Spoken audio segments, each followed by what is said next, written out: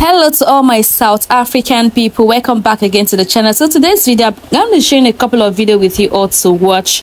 A lot of people think South Africa is just xenophobic, you know. They think, oh, when you go to South Africa, you are not safe. These people are xenophobic. They attack all Africans in their country. They do not want to see Africans, but it is actually not true. Let's watch this video, guys. The minute you talk about South Africa, sometimes the only thing that comes to mind is xenophobia. But people do not appreciate that almost every single restaurant in South Africa is staffed by Zimbabweans. Okay. Almost every single hair salon is staffed by Ghanaians. And then you look at academia, most of the professors, the engineers are from other countries.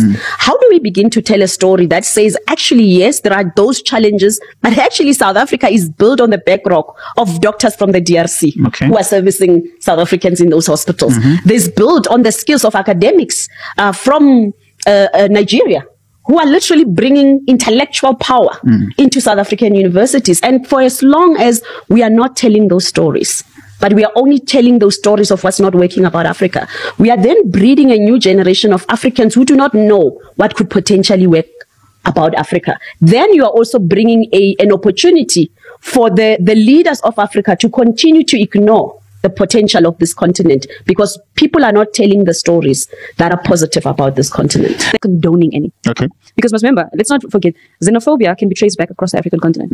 Give me a country and I can point it out, and I'll even tell you the region to look at.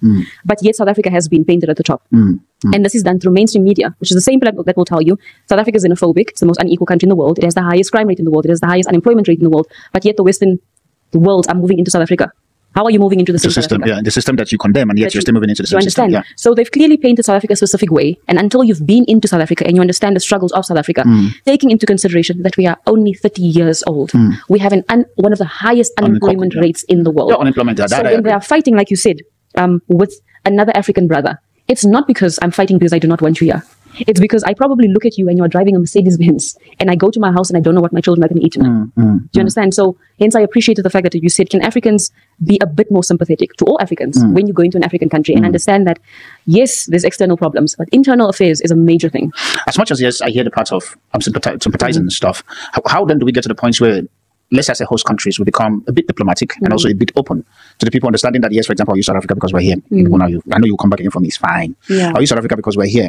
Saying the system, I understand as a Nigerian that the pie is very small. My wife works in the system of South Africa. I work in the same system also, and I know too well that the pie is very small to go around the whole blacks in this very particular country. I'm not even talking about the foreigners. But how do we get to the point where we begin to conscientize our minds and say, okay, fine, as much as these guys, they are here, which is us, the foreigners, we also need to be a bit, lack of better word, lenient to them to understand that maybe these guys are mirrors and there's certain things that they know because they are not in the system of apartheid, and so they can see something outside better than we do. How do we then begin to conscientize our people to get to that point? And I need you as a South African to help me address that very particular narrative. But if I say it, you'll bond me. You left Nigeria when? I've been actively involved in the South African system in and out for 15 years thus far. And you left Nigeria why? So I tell people point blank, it's not because I was chased out of Nigeria, number one. Okay, now I'm into ministry and stuff. It's not because I was called into South Africa to come and open a church here or to do this thing. It was just number one, love. I was like Romeo, fighting for Julie, who agreed to die simply because I am going there, my friend.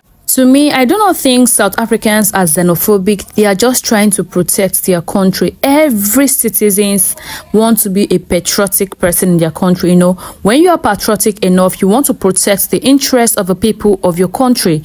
And that is what I think South Africans are doing. Let me know your thoughts in the comment section. And please don't forget to like this video, subscribe to the channel, turn on the bell notification to get notified whenever I post amazing content. See your favorite girl, Tando. See you guys in the next one. Bye.